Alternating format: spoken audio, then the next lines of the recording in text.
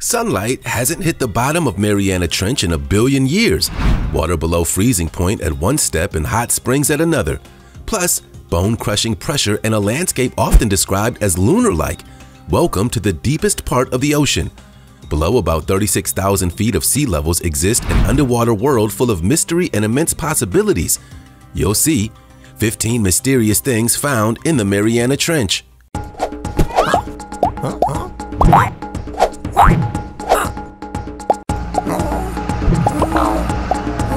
Ping pong tree sponge.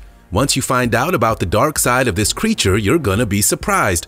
The ping pong tree sponge belongs to the family of deadly carnivorous sponges.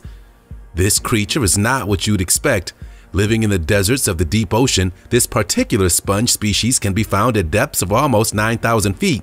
It's only a couple of feet tall and is composed of a thin stalk. On the top are sterns radiating out from the central body.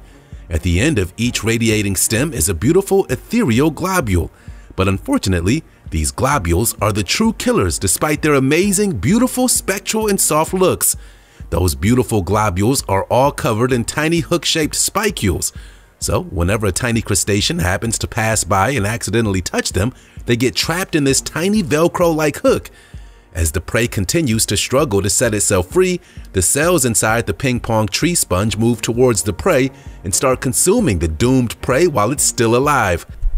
This is pure slow-mo horror by a creature that lacks a digestive cavity. But life is rough in the Mariana Trench, so this sponge has to be ruthless in order to survive. Fasten your seatbelts because it's time for today's sweet topic. The depth of the Mariana Trench makes it one of the deadliest places on Earth. Forever covered in darkness, what makes it near impossible for life as we know it to exist is the extreme water pressure. 8 tons per square inch increases with depth. Any air-filled crevice of the human body would collapse in the blink of an eye under the pressure. Lungs filled with air would collapse and the bones would crush. So what is this thing doing down there? Or more importantly, what exactly is it? If we were ever able to safely travel to the trench, this would be the last thing we'd expect to see. Maybe Mariana Trench is haunted. If this white figure is any indication of what possibly waits there, the deepest part of the ocean is scarier than we thought. So what do you do if you see this swimming towards you? Comment below and use the hashtag #SweetTopic. Plastic bag. Did you know that at least 8 million tons of plastic enter the world's oceans every year? And if this continues, there will be more plastic than fish in the ocean by 2050. This submarine and its mothership, along with its extraordinarily talented expedition team, took marine technology to a ridiculously higher new level by diving into the deepest, harshest area of the ocean. It was disappointing, to say the least, to find this.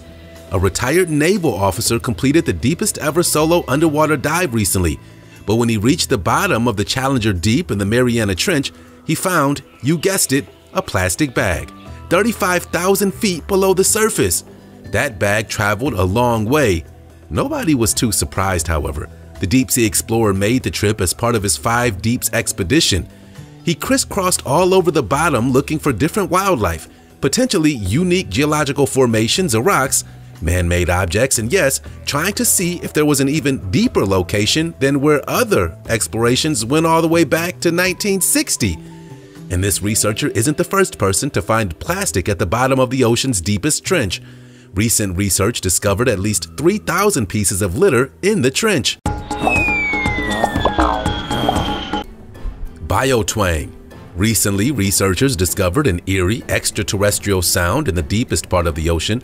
The recording released has an unusual booming sound, with deep moans at low frequencies and a metallic finale at extremely high frequencies. Scientists have dubbed the sound the Western Pacific Biotwang.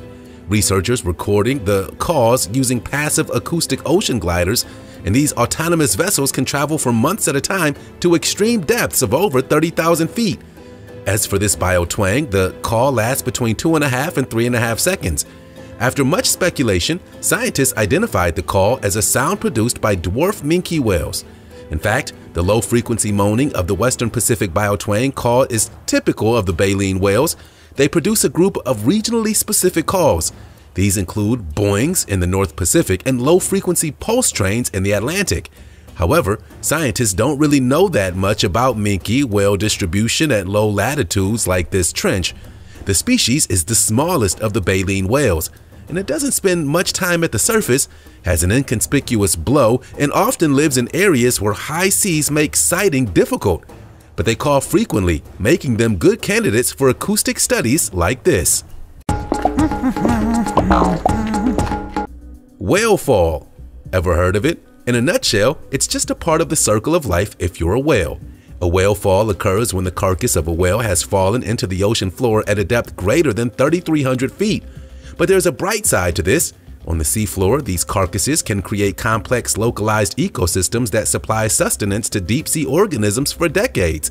This is unlike in shallower waters, where a whale carcass will be consumed by scavengers over a wide variety of organisms from across the deep sea to feast. Even cooler, whale falls are places of evolutionary novelty, sheltering species first discovered on the bones of dead whales. These species have adapted to live in the extreme environment of the deep sea, a cold region of immense pressure and intense darkness. Down here, most creatures subsist on dead and decaying material that falls from the surface, forming marine snow, dead plankton, dead animal shells, and other inorganic material. But every so often, something larger reaches the seafloor. Deep-sea biologists liken the arrival of a whale fall to a Thanksgiving buffet. In short, a whale fall is a feast in this typically nutrient-poor region of the ocean. Deep-sea volcano. Experts know that most of the world's volcanic activity actually takes place in the ocean, but most of it goes undetected and unseen. But volcanic activity is not unexpected, nor even uncommon. Studying this activity isn't easy. Still, scientists have found something rare and wonderful on the cusp of the Mariana Trench. An underwater volcano experienced a massive eruption, spewing molten magma into the surrounding ocean. And even more spectacularly, at a depth of 2.5 miles, it's the deepest known volcanic eruption ever found on Earth. As the incredibly hot magma meets the water, it begins to rapidly cool. The result? A vast field of volcanic glass. This large field of organic glass reaches 4.5 miles. Undersea quakes associated with volcanism are usually small, and most of the instrumentation is far away on land. Many of these areas are deep and don't leave any clues on the surface. That makes submarine eruptions very mysterious. But life finds a way. Typically, after an eruption, there's heat released and venting for a few years, and organisms will colonize the vents, creating a new ecosystem. And whether these volcanoes are long dead, adorned with hydrothermal vents, or erupting hellfire, expeditions like these show a world teeming with life. Hollywood film directors. At nearly 7 miles below the water's surface, the Mariana Trench is the deepest spot in the Earth's ocean, and this is where director and explorer James Cameron recently reached the bottom in a manned craft. If you don't know who that is, he directed the Titanic and Avatar films. For the dive, Cameron himself designed a 24-foot submersible vehicle, the Deep Sea Challenger. It looks like a long, green torpedo that moves vertically through the water. Cameron was able to make his descent through a window that was about 9.5 inches thick. To reach the ocean floor, the submersible relied on two 536-pound weights to pull the craft down. To rise later, the weights were disconnected from the craft, something Cameron did after about 3 hours of exploration. This is how Cameron described his call to his ship after reaching his destination. Surface, this is Deep Sea Challenger. I'm on the bottom. Depth is 35,756 feet. Life support's good. Everything looks good. On the ocean floor, Cameron used the submersible's thrusters to take a look around on the floor. He also had many cameras on board, as you would expect from someone who directs blockbuster movies. Pillow lava. Pillow lavas form when hot lava flows into water and cools rapidly, creating long tubes and bulbous pillow-shaped mounds of rock. They're found here in the trench, but also under glaciers that overlie volcanoes. They're a classic geological indicator that the area you're standing in was once underwater. First, a flexible glassy crust forms around the newly extruded lava, forming an expanded pillow. Next, pressure builds until the crust breaks and new basalt extrudes like toothpaste, forming another pillow. These pillow structures are capped by several feet of broken lava fragments from explosive shallow water eruptions. The rapid cooling of the lava by cold water on all sides forms the pillow-shaped bodies, which can then break open and extrude more of the hot lava from inside. The skin cools much faster than the inside of the pillow, so it's very fine-grained with a glassy texture. The magma inside the pillow cools slowly, so it's slightly coarser-grained than the skin. However, pillow lavas only occur along the edges of the flow. Once the pillow growth ceases, failure of the pillow crust leads to the formation of a new pillow at the leading edge of the flow. Brittle star. Upon first glance, brittle stars may look like starfish, but don't be fooled. They're closely related, but they're completely different species. There are 73 species in the Arctic alone. Brittle stars play a pretty important role in the food web. They're known as seafloor ecosystem engineers, meaning they reshape the sediment shape on the seafloor, which in turn influences the distribution of other seafloor species. Each brittle star has a distinct central disk and 5 skinny, flexible arms. The central disk is made up of a skeleton of calcium carbonate and contains all the internal organs. Brittle stars' arms twist and coil to help them move across the seafloor. But that's not the only thing their arms help with. Brittle stars can release one or more arms to escape predators. As long as a brittle star holds onto its central disk, it can still function and its limbs will regenerate. And did you know brittle star mouths contain not 1, not 2, but 5 jaws? They use their mouths, found on the underbelly of their discs, to munch on small organisms, and they can also filter feed organisms from the ocean water. On the flip side, they're prey for fish, sea stars, and crabs. Brittle stars live in a variety of habitats around the world. Snailfish. They look like ghosts of the abyss, but the wispy pinkish-white smooth-skinned creatures at the bottom of the Pacific Ocean's Mariana Trench have a distinction. They're the deepest fish ever brought up from the deep sea, the Mariana snailfish. They don't look very robust or strong for living in such an extreme environment, but they're extremely successful. Scientists took a close look at the physiology of the fish and ran DNA tests to make sure the population they sampled was sufficiently distinct from other types of fish to be designated as a newfound species. They discovered that Mariana snailfish thrive in the depths of the Mariana Trench, living off tiny crustaceans and shrimp that they suck into their mouths. They have adapted to go off deeper than other fish and can live in the deep trenches. They swim at depths of up to 26,000 feet. Here, they're free of predators, and the funnel shape of the trench means there's much more food. There are lots of invertebrate prey, and the snailfish are the top predator. So they're active and look very well fed. We think of it as a harsh environment because it's extreme for us, but there's a whole group of organisms that are very happy down there. Vampire squid. You'd expect a vampire squid to be a fearsome predator terrorizing the deep. This isn't the case. It eats drifting particles called marine snow using 2 long, sticky filaments. It doesn't seem like much food to fuel a foot-long cephalopod, but it's enough for its slow lifestyle in dark, low-oxygen water with few predators. But believe it or not, though, it resembles both. The vampire squid is neither a squid or an octopus. However, its scientific name means the vampire squid from hell. Clearly, whoever gave this sea animal its name had a sense of humor. And when it's disturbed, the vampire squid inverts its cape, displaying large spines that line the underside of its arms. The vampire squid can literally turn itself inside out to avoid predators, but unlike shallow water squids and octopuses, these creatures do not expel black ink to escape attack. In the darkness of the trench, black or dark purple ink would not be effective. Instead, the vampire squid expels a colorless substance that contains numerous particles of light-producing material. These twinkling lights are very confusing to prey down here. In addition to the light produced during their defense response, vampire squids produce light at the tips of each of their arms. Stygia medusa. To date, almost nothing is known about this rarely encountered animal aside from detailed accounts of its physical description and rare sightings. This ghostly jelly is informally known as the guardian of the underworld, and despite its size, it's rarely caught on camera, and little is understood about its ecology and behavior. These long, draping structures you see in the video aren't stinging tentacles as you might imagine. They're oral arms, masses of spongy tissues typically used for feeding.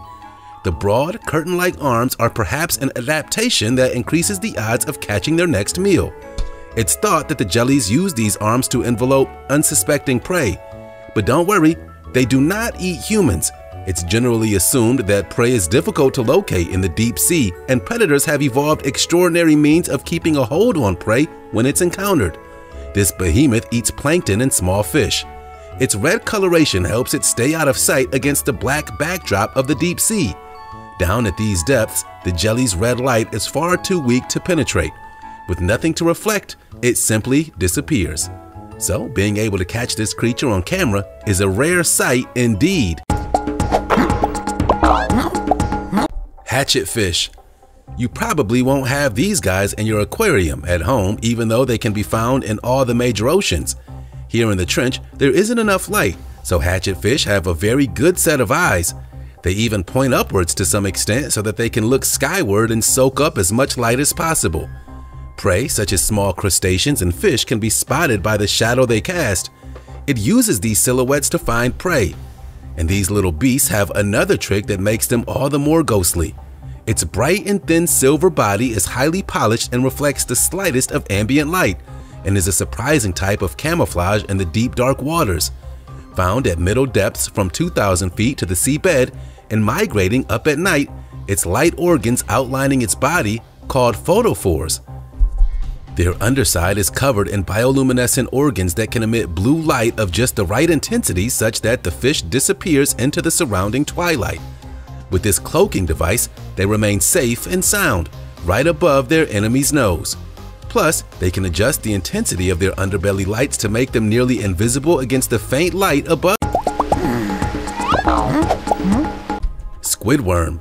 This bizarre, free-swimming worm with up to 10 squid-like limbs is one of a host of strange discoveries that await scientists in the vast, largely unexplored spaces of the trench. The squidworm was discovered using a remotely operated underwater robot exploring the deep waters. Have you ever seen anything like it? A new anatomical and genetic analysis of the squidworm has revealed it to be a segmented worm, just like an earthworm. But its appearance is far stranger. The slimy animal's flattened body is about 3.5 inches long. It possesses 25 or more pairs of translucent white paddles arranged on its sides for swimming and up to 10 fragile tentacle-like appendages at its head that are the same length as its body or longer. The creature is eyeless as well. To make its way around, it relies on frilly organs on its head for smell and what seems to be structures at the tips of its appendages specialized for touch or smell. Based on gut contents and videos of the squidworm, the researchers suspect that the squidworm feeds on marine snow that rains down from the upper layers of the ocean, such as sinking plankton. And although just one species of squidworm is known to date, the scientists expect more to pop up soon. Predatory tunicate. Most tunicates have a relaxing life, sucking water in and filtering out plankton. Not this sea creature. This sea squirt is unique for its predatory feeding style. Whereas other tunicates nourish themselves by filter feeding, the predatory tunicate waits around until some delicious minuscule marine life swims by. It's a great big mouth on a stalk, like a hungry sock puppet. Meet the mouth that lives on the ocean floor and in your nightmares. When little creatures wander in, the big mouth closes. Once they've sucked their food in, they reset the trap and wait for more. This strategy allows the predatory tunicate to eat small prey who might be swimming about just above the seafloor. A tiny crustacean might not seem like much to us, but compared to the microscopic organisms that are the food of their shallow water cousins, a meal that we can actually see is quite the feast. However, collecting predatory tunicates from their home depths of up to 3,300 feet can be a difficult task, as they'll perish when removed from the surface to which they've anchored. But once in aquariums, the tunicates can survive for up to 2 years. Creepy giant shark. This unbelievable footage shows a massive shark swimming a mile down. So it's no wonder the footage has given rise to speculation that the long-extinct megalodon still rules the deepest part of the sea. And if you didn't know, not only was the meg the biggest shark in the world, but it was also one of the largest fish ever to exist. It grows to between 40 and 60 feet long, 3 times longer than the largest recorded great white shark. It's estimated that its jaw would span up to 10 feet wide, easily big enough to swallow 2 adult people side by side. And for millions of years, this enormous but very extinct shark dominated the ocean. Could the Meg be lurking in the deepest place on Earth even today, even though it died out some 2.6 million years ago? The video rules this out, stating that the Pacific Ocean would be unlikely to have sufficient food for such a beast at such depths. Plus, this shark was initially thought to be 60 feet long. It was actually a 6-gill shark, which can grow up to 25 feet. Another suggestion says it's a Pacific sleeper shark, which lurks at depths as low as 9,000 feet. Still, it's so strange to think sharks could live down here. Even though these videos prove there's a surprising amount of life in the Mariana Trench, there's still so much more to explore. But we'll leave that up to the experts and just bask in the great content they create. Since you're here, like and subscribe and share this video.